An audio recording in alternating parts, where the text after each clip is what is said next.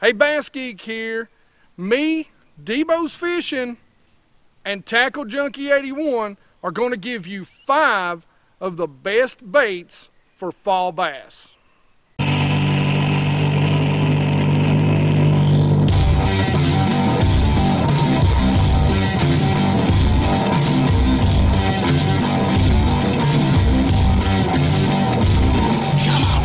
So I went out and I bugged these two guys to death until they agreed to be on my channel. And the biggest reason why I done it is because, guys, you see what I fish. I don't fish lakes that are like everybody's lakes. These guys don't fish lakes that are like everybody's lakes. So this gives us a little more diversity for the fall, and maybe gives you some baits that you can go out and fish in areas that are more like the lakes you fish and less like the lakes I fish. So we're going to start out with one of my best buds on the YouTubeage, Mr. Tackle Junkie 81. I'm sure you already know him, but we're going to let him talk to you about one of his favorite baits for big fall bass. BassGeek followers, fans, and friends, I'm Tackle Junkie 81. Big shout out to Hank for having me on the channel. It'd be awesome if you guys would check out my channel as well. Now today we're going to talk about my go-to bait for fall bass fishing. Now if you guys are familiar at all with my channel, you'll know a square bill is a bait that I have tied on all year long. Okay, but it really does shine in the fall. Now Hank, you probably don't see him use a square bill too often. He's fishing, you know, deeper, clear lakes. I'm fishing shallow, stained to muddy water. So again, a square bill is a big player for me. You know, in the fall, the bass are very active. They're on shad, feeding up heavy because they know winter is right around the corner. A square bill is a great bait to cover water quickly and find those fish. Okay, now if you don't have shad in your lakes, let's say you're fishing a pond or you just don't have shad in your lakes, you can just throw whatever color imitates what they're feeding on, whether it be bluegill, crawfish, like I said, shad, whatever. It's really hard to go wrong with that shad type color. It does imitate, you know, really any bait fish. But again, just use whatever color is going to work for you. Now we do have shad in our lakes, but if the water stains up pretty good or really gets muddy, I'll use chartreuse blackback. You know, red craw is another good one. Again, the gizzard shad are some of my go-to colors. But again, you really don't have to throw the right color to imitate whatever it is they're feeding on. You need to throw really what shows up well in this type of watercolor. So again, they may be feeding on bluegill or whatever, but some of those natural bluegill colors blend in with this watercolor. So again, I'm going to throw maybe the red craw or the chartreuse blackback. Again, you want to match the hatch when you can, but you also need to make sure your bait is visible to the fish. As far as what gear I throw my crankbaits on, it's a 7-foot medium heavy mod fast action rod. So medium heavy power with a slower tip. That slower tip is going to do a couple things for you. It acts like a delay, so it's going to allow the bass to get the bait a little bit better, but it's also going to help you fight the fish a little bit better as well. The slower tip is great for fighting fish with treble hooks so that they can throw those really easy. Again, that softer tip keeps them pinned up. I like a 6-speed reel, 6.3, 6.4, 6.6, something in the 6 range, usually 15-pound InvizX, you know, Seaguar InvizX fluorocarbon is what I like the most.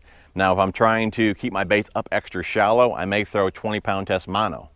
So again, you can use your rod or you can use your pound test to really adjust the depth that you're trying to achieve. Typically with a square bill, I'm going to target stumps, laydowns, or rock. You know, if I have an area that's got some stumps, I'm just going to fan cast until I come across, you know, those stumps. Laydowns, usually you can see, and I'll bring my bait right along the laydown. Now the key with a square bill or really any crankbait is deflection. Deflection is key to getting bit. So if you do have stumps, laydowns, or rock, make sure your bait is hitting whatever it is that you're fishing around. You got to hit that cover to get that reaction bite out of the bass. Okay, today we're fishing some rock. Now I'm sure you guys can see this weed line here, but the rock is right below the water and it kind of tapers out. Okay, here's how I fish the rock with a square bill. I'll make a cast. Okay, I keep my rod tip up. I can feel myself hitting the rock. Okay, as the rock tapers down, I'm going to lower my rod tip, you know, for that depth control. That way I'm always hitting bottom or hitting that rock. Again, deflection is key. You can also see how I'm paralleling the bank Okay, you're trying to keep your bait in the strike zone for as long as possible. You don't know which way the bass are faced on the bank, okay, or where they're at. So to be in the strike zone the entire time, parallel that rock. Again, I got my rod tip up. I'm coming off that rock. I'm going to lower my rod tip just to make sure that I'm still on that rock, deflecting on the bottom.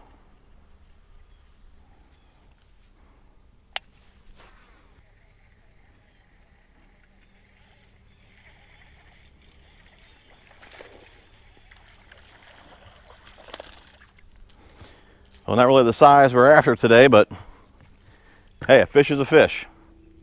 Kind of looks like one of those Debo dinks.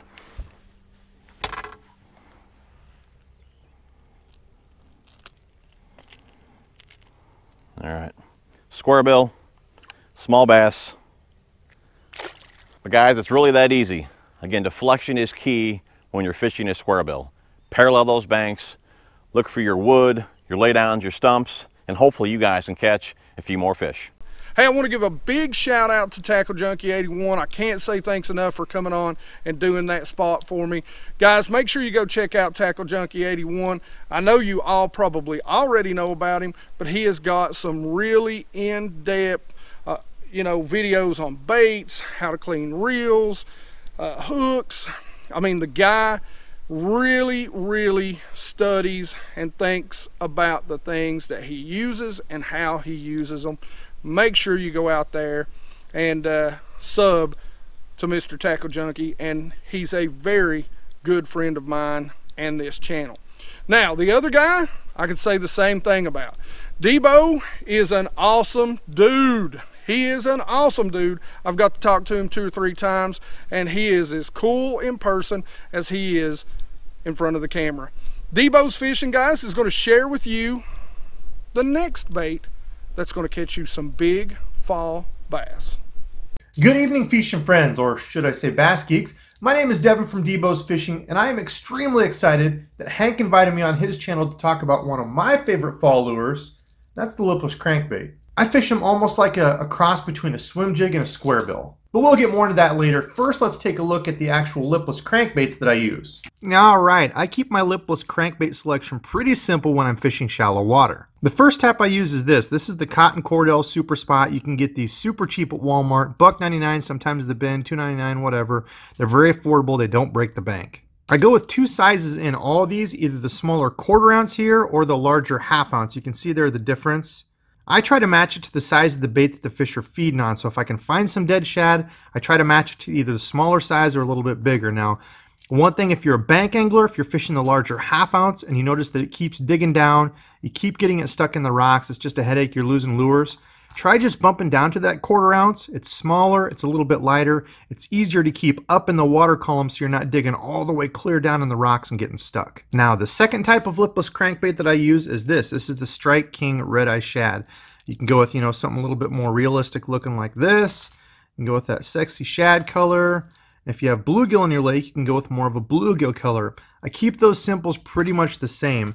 A white natural color like this when I'm fishing, when it's kind of overcast or the days where it's not a ton of sun. And if it's dirty water, I will go with this guy here just to add a little bit of color to it. So that bright, that sexy shad color, that bright chartreuse and yellow kind of helps stick through that muddy water. Now, if there's not as much cloud cover, the clouds are gone, it's more of a sunny day, I go to something with some reflection. So a chrome color like this is like a chrome sexy shad kind of mixed together. But the key is for that sun, like that, when it's going through, those fish are just seeing a flash, and that's what I want them to key in on. So if the water's pretty clear, more visible, I'll go with the chrome color. If it's a dirtier stain, even closer to that muddy watercolor, I'll go with a gold chrome or a gold reflective color. I feel like it shows up a little bit better in that dirtier water. Now, one thing I really want to stress with both the Cotton Cordell, the Super Spots, and the Strike King Redeye Shad, I urge you highly to change out the treble hooks. I mean, you can pick whatever brand you like. I've had really good luck with the Mustad triple grips and just the regular Gamakatsu hooks. Those are just the round bend. Now, the final kind of lipless crankbait I use is this. If you've seen one of these have been around for a long time. This is the rattle trap, and it's kind of funny because these are kind of the standard for a long time. A lot of people even just refer to a lipless crankbait as a rattle trap, the Bill Lewis rattle trap. These are great as well. You can find deals on these too if you keep an eye out. The nice thing about these is You can see there already comes with the Mustad triple grip hooks on it. So if you hate changing trebles, you don't want to worry about that. The old rattle trap may be the way to go. Next, let's go take a look at the combos. So the first combo I use is something with, more of a traditional crankbait feel to it. A softer rod, something that bends, way more down the middle. It seems like that rod can almost bend all the way over if you wanted it to. A crankbait rod, really soft. Allows you to get that fish hooked and keep it pinned. Slack line is what loses fish. So if you can keep that rod bent over, you can keep tension on that fish the whole time.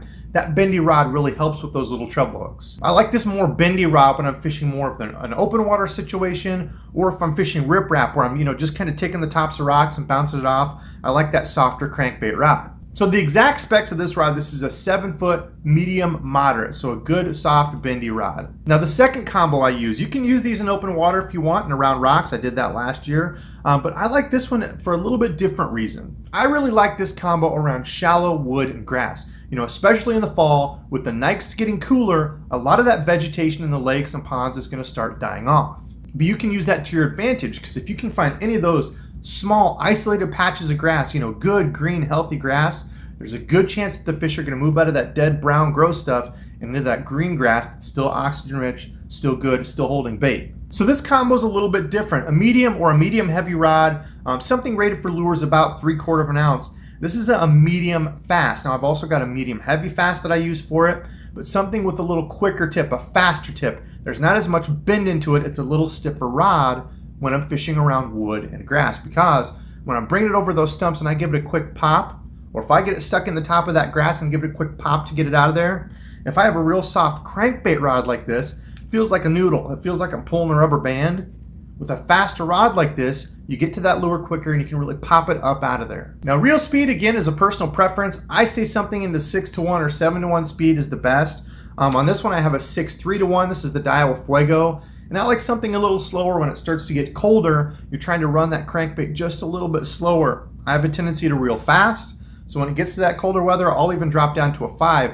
Something where I can, still reel at a moderate pace, but keep that lure moving slow. So for this one, I was throwing my smaller 1/4 ounce lipless crankbaits on this. I used 12-pound fluorocarbon.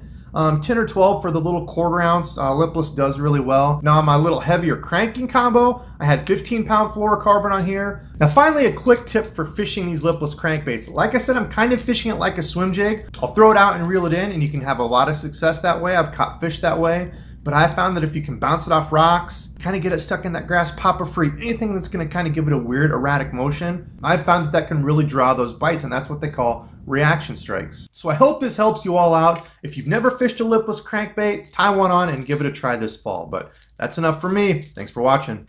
Hey, thanks, Debo. That man is super busy, so I can't tell you. And guys, make sure you say thanks for him coming on and sharing that awesome information about one of his favorite baits and how he likes to fish it and rig it. And that's also another bait. These are two baits, guys, that, to be honest, I would never really put in my fall arsenal, because I fish very, very different lakes than they do. So it's awesome that they took the time out of their busy days and lives to come on here and share some of their favorite baits. Make sure you go out and subscribe to Debo. He is cool. DEBO'S Fishing. Hit that subscribe button. Tell him you came over from BassGeek if you don't already subscribe to him, and I would say most of you already do, because he just puts some cool content out on the YouTubeage. All right, so now I'm going to give you the final 3, and these are 3 baits that I love and can be fished about anywhere during the fall. The very first thing, let's talk about the jig itself. Let's talk about the style that I like to go to. Now, if you're fishing around nothing but rock, you've really got nothing but rock, a good football head is going to be hard to beat. Go ahead, get that football head out there, drag it around, you're going to be just fine. But if they're dropping that lake, you kind of want to stay, 5, 10, 15 feet down. And if you're fishing the kind of the style of lakes that I fish, there's also a lot of wood. There's only one head for that sort of stuff. Rock and wood, you're going to go with that archy head. Some people call it a flipping jig. It's also a great skipping style head. So if you're around docks, this is, if you guys have seen my Jigs 101 video, this is my 4x4. This is the jig that I'm going to throw 90% of the time. So now the colors of the jig, generally I'm going to keep that real simple, you know, as always. If you're in stained water, really muddy to stained water, you know, that black and blue with a black and blue trailer, that's going to be what you're going to need to throw. Stained to clear, you begin to have a little, you know, some options. My go-tos are going to be the black, brown, amber, and it's going to be the brown and the orange with a little bit of orange to it. On top of that, I may throw, because those bigger crawls, they can get this green, and when they molt, they'll have a little bit of that darker orange or red in them. So I may throw a watermelon red flake or some watermelon and put me a trailer on there of red flake that's got a watermelon red flake in it. So a good green with some red flake in there. Now, as far as size goes, when it comes to these jigs, generally I'm bouncing back and forth between a 3/8 ounce and my go-to is the 1/2 ounce. If I feel like they're a little finicky, I'll move that 3/8 ounce. If I've got a little bit of wind, you know, it's that 3/8 ounce is going to be a slower fall. If I've got a little bit of wind, I'm going to jump up and I'm going to throw my 1/2 ounce. My 1/2 ounce, I believe, has just got that good rate of fall, good feel at a, you know, a multitude of different depth levels also. The other good thing is with that Arky style head, I can really skip that 1/2 ounce if I've got a good beaver on there, some sort of good you know, flat beaver on there, that I can make that bait wider and skip it even easier. So now let's talk about jig trailers. Now generally I'm going to match it green to a green, so if I'm throwing a green jig, I'm going to throw a watermelon trailer. Two of my favorite trailers are going to be this trailer, which is the Grunt by Bass Munitions. This is in green pumpkin black flake, and you can see it's once you pull all these appendages apart, it's going to have a little more action. So a lot of times what I go with is this is the Moab by Bass Munitions, and you know, it's really great about, you know, it's a big trailer. You can cut it down. Generally I'll cut it down, you know, to about that, but that really mimics those crayfish, those crawdads, really well. It's got a nice subtle flutter action. You know, it's not got a lot of kick as it's falling. Rod, reel, and line setup. Generally, if I'm flipping this and I'm going to be, you know, putting it around a lot of, you know, heavier cover, I'm going with a 7'6" heavy fast action. I've got a 7.5 to 1. Now, I like to keep my, you know, flipping rods and reels and my pitching rods and reels, my reels on that little lower speed, because when you set the hook, you've still got enough torque to get them out. So I generally don't go above that 7.5. I don't have to pump my rod, which is a great way. When you get that rod tip up high, you're pumping that fish out of cover. You get it at an 11:30 to 12, you're gonna snap that rod. You're gonna snap it. So you want to be able to torque them out. So don't, in my opinion, don't go over that 7.5 to 1 when you're flipping heavy cover. I'm gonna, for me, again, because you can see the sort of stuff that I'm flipping or around boat docks, for me, I'm going to put 20-pound fluorocarbon on here. I will go up to 25-pound if I'm around boat docks, a lot of man-made metal sharp sides, sharp objects, but I've never broke a fish off in wood with 20-pound test. Like I said, if you're around grass, you want to go straight braid. Any other time, 20 to 25-pound test. And that's pretty much it on the flipping stuff. 90% of the time though, using the Arky style head, I'm fishing lighter wood around rocks, kind of open, not, you know, jagged or riprap. These things get hung up so much in riprap, it's insane. There's a particular way to fish that. We'll talk about that another day. But generally, I'm casting this. Here's the setup that I think you should use when you're just casting this around moderate to light cover, rock, and that sort of thing. Now, unlike the reel on the other one, this is an 8 1-to-1, and this is a Lew's LFS speed spool. Love these things. It's got a nice, you know, when you're casting and you're working a jig, you know, that's how I like to hold mine. I like to have my finger on the line so I get even more transmission. But I don't mind a high speed. I'm not, you know, wrenching it out of heavy cover. So I want to keep up with the fish, and I want to get that fish in the boat. This is a 7.3, a 7 foot to 7.3, medium heavy, fast action tip is where I like to be with this. As far as the line, I tend to go, I fish clear water. You can go down as far as 12-pound fluorocarbon. My sort of happy medium is 15. I use it more than anything, and generally I will go up to 17 pound. But if I'm fishing clear water and I'm not around a lot of wood, a lot of times what I'm going to be flipping is that 12 to 15, 15 being my go-to. So now let's talk about where and how I like to fish these Arky style or these skipping jigs. Guys, during the fall, places like this are perfect. They are perfect. You got a little bit of wood, you've got kind of those flat rocks with a little bit of that, you know, gravel, you know, style, smaller chunk rock mixed in. And generally, you know, I'm going to make casts right up to the bank, and I'm going to drag that jig back. I'm going to keep my rod tip, I'm going to reel down, and I'm going to keep my rod tip horizontal to the water, and then I'm just going to lift up ever so slightly and reel back down. That's how I'm going to work this jig 90% of the time. Now, you can give it a few hops. You know, you've seen me hop it over that wood right there. Now, one of the things that I'll do is think about a crawdad or a crayfish when it's scurrying away. So I'll reel up and I'll just barely, I think I had a bite right there actually. I'll just barely move that jig, very little, you know, 3 to 6 inch little hops.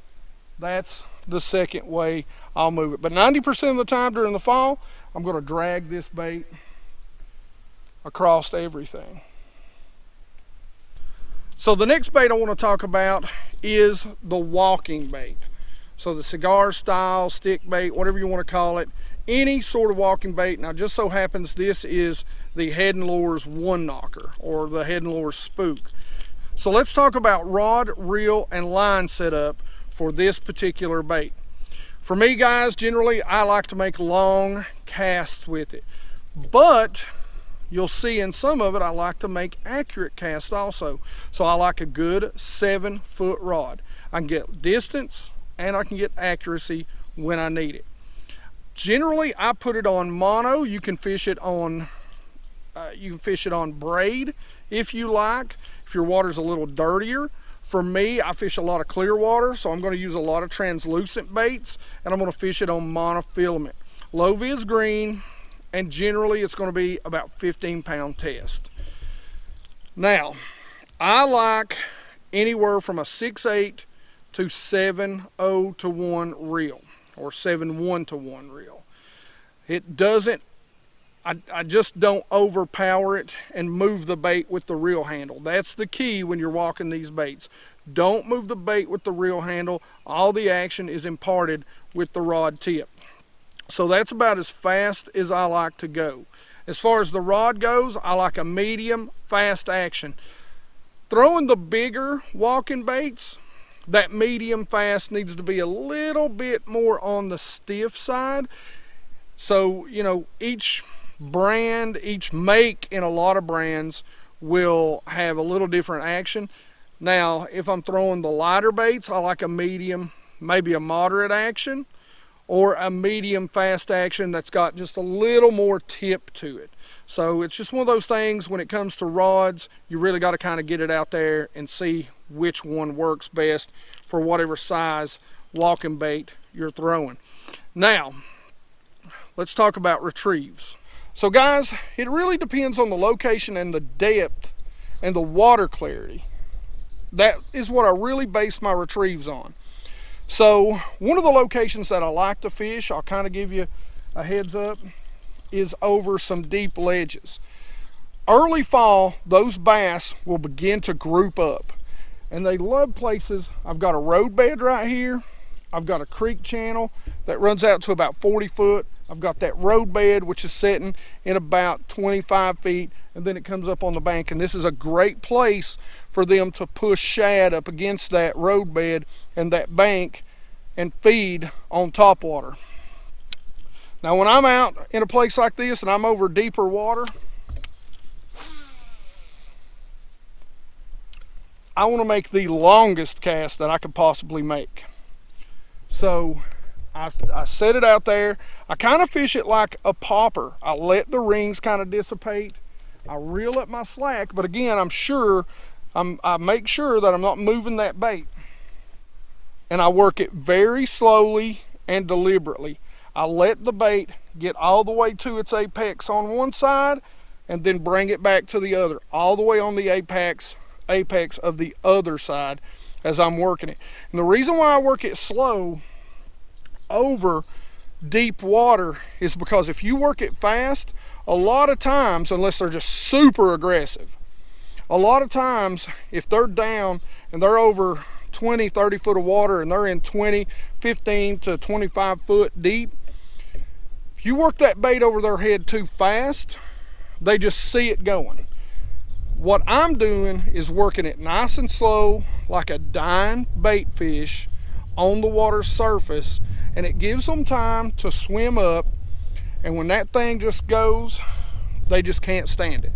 As soon as it makes that move back, so it's got that slow down at the apex and then bam, right back, it kills them. They can't take it. The other basic retrieve is hard and fast. One of the things I like to do when I'm fishing up to shallow water is it gets out there, and guys, that bait, for me, I am trucking it back. Now, I may once in a while put a stop in it, but it's going to be a very short pause. I love to do this when I'm around smallmouth. I love to do this when I'm around spots or when I'm around fish that are just insane active. And I mean, I am working this bait as fast as I can possibly work it. It just drives them nuts. It's a reaction bite 110%. Now, let's talk a little more about the locations. All right, so early fall, before they really start pushing those shad back up into the backs of those creeks, this is, again, I've already talked about it, one of my favorite places to catch them on a topwater. You've got deep water, you've got a ledge, they're stacking up here, getting ready to start that migration. Like I said, you've got a channel ledge, a deep road bed. It's just set up too perfect for them not to corral the shad. So some of the other places I like to fish this bait is main lake points during the early fall and those secondary points as they gradually work their way back. All right, last but not least, when it comes to the walking bait, guys, as you're going back into those pockets, those creeks, make sure you don't neglect these laydowns. The laydowns can be deadly. All right, I'm going to put this as number one on the list when it comes to fall, and it's an underspin. Guys, this thing is so versatile. You can fish it so many different ways. It is incredible. Now, I like to fish the underspin in a lot of different places in a lot of different ways. But during the fall, I love to target fish that are targeting bait fish. So even if I'm from deep to shallow, generally, this is going to be the setup that I'm going to use. So let's start with the rod. I like a 7 to a 7'3" medium fast action rod. That gives me both the distance that I want when they're out on the ledges, pushing them up in deeper water when they first start schooling up during the fall before they really start the migration to the backs of the pockets and the backs of the creeks. It also gives me the accuracy that I need when I need to start targeting those secondary points and maybe some wood when I'm fishing this over top, kind of target fishing. I'll show you that as we go. The line, generally I'm fishing 12 pound. You can go up to 15, especially if you're fishing for some larger than average fish. But generally on this, I'm throwing 12 pound test fluoro. As far as the reel goes, again, this is my Lose. I love this reel. This is the BB1 Pro, and it is a 6.5. I like a 6.3 to 6.5, a little bit slower so that you can move this bait nice and slow. That's the key. Get it down below those bait fish when they're schooled up and come right along the bottom. You're going to catch those bigger than average bass. Working it down, you know, the bank line, you can work that 6.5 to 1 just a touch faster to keep it out of any sort of snags or hang-ups. So the retrieve with these things are super simple. I do two things with it, but I do this more, it has more to do with the depth level of the shad and the bass than it has to do with the retrieve. The very first thing I do is I send it out there, I sink it to the bottom. As soon as it hits the bottom, I'm making sure I'm keeping my slack semi-reeled up. And what I do is I give it 2 or 3 quick turns of the reel, and then it is super slow. Guys, if you think you're going slow, slow down. And then if you think you're going slow then, slow down even more. I mean, if you look at my rod or my reel, I am moving this bait painfully slow. Now, the other thing that I do is I'll cast it out if I see the shad, let's say they're over 30 foot of water, but they're in 20 foot of water. I'll make a cast out there and I'll count it down to where I think the bottom of that shad is. And then I'll immediately start turning the reel handle. And again, I'll keep it at a nice slow pace so that I'm keeping it in that strike zone, at that depth level in the water column. So now let's talk about location. Again, early in the fall, perfect sort of area, got a road bed, got a creek channel, so we've got a ledge. We've got a hard spot here where these bass can corral these fish up, these bait fish up, and commence their fall feed. One of the other places that I like to throw this underspin is on points. Main lake points during the early fall. The key is shad. That's the thing that you're concentrating on. If I go by this point and there's no shad, I'm not stopping. As the year goes on, or as the fall goes on, and they move farther back into the creeks, I'm throwing this on secondary points deeper into the creeks. Last, and you guys seen me actually do this in one of the last on the water videos, is a place like this. This is a short pocket off the main lake, and they will push those shad up in this short pocket and they will just blast them. So this, when it comes to the underspin, is one of my favorite places to throw it. Guys, make sure you get out there. The fall can be some good fishing, but it can also be really tough. So don't beat yourself up when you're out there junk fishing trying to figure them out. A lot of times during the fall, I've got a ton of rods and reels on my deck. I want to give a big shout out to my 2 YouTube bros, Mr. Tackle Junkie 81 and Mr. DEBO'S Fishing. Guys, make sure you go check them out. They both do some unique things, some things that I'm a huge fan of, and I think you will be too. So as always, I hope this helps you guys catch some more bass during the fall. Leave those questions and comments in the comment section below. I'm sure Debo and Tackle Junkie will probably keep an eye on the comments a little bit, and if you've got any questions for them, I'll keep them informed that you guys are asking for them. Make sure you go to their channel, like, subscribe, do whatever it is you do, ring their bells, but make sure you leave them a comment on some of their videos that you heard about them through me. Now, like it if you like it. Don't forget to subscribe. Make sure you ring that bell. And you guys rock.